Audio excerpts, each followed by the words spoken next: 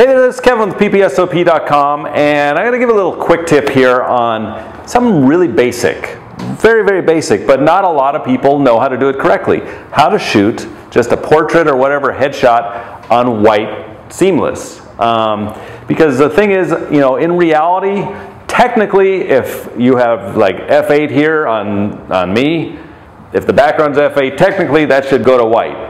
But it doesn't work like that. If you even light it, you're going to have a slightly gray background. So let's just kind of go through this. You need two light sources that's the best. I normally shoot into V-flats, but you can use soft boxes. You can actually use bare head, but with the bare heads you got to worry about, you're going to have hot spots with bare heads, where soft boxes work better. These are strip lights. That's just what I have on here. I actually do a lot of cross light and stuff with this, but this will work great for just lighting the background. So you kind of want to put them at about a 45-degree angle there. So let's go ahead and take a meter reading off our main light. I'm just using a big Octabank. This was actually set up, I did a business portrait here just a little bit ago. So I'm going to use my handheld meter. And if you haven't used a light meter, there's you can Google it. I've got things on how to use a light meter. So anyway, we're going to go here, pop, and that's giving me f8.8. So I probably want to bump that up just a little bit, and I'll get f11 on this. Actually, I'll go down to f8. Let me go ahead and dial this down.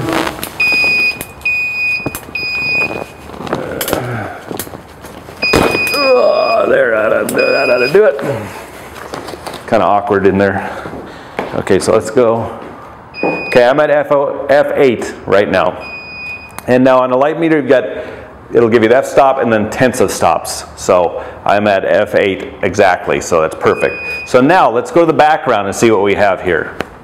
And I've got these even, so they should be exactly even. So let's go here. I'm at 16.3, so that's going to actually blow by, because that's, what is that, 2 stops? Yeah, 2 stops plus, so it's going to really blow by. So you want to take that down. So let's take this down, and we'll take them down evenly. 304. And we'll come back here and pop again.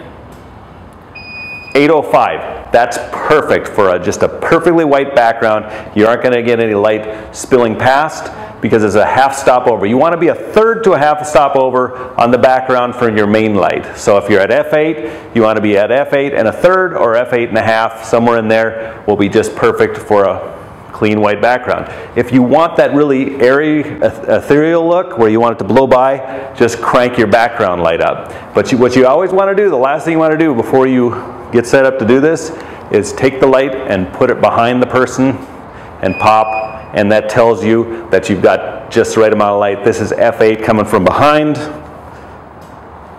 So that's perfect. You're not going to have any light spilling around.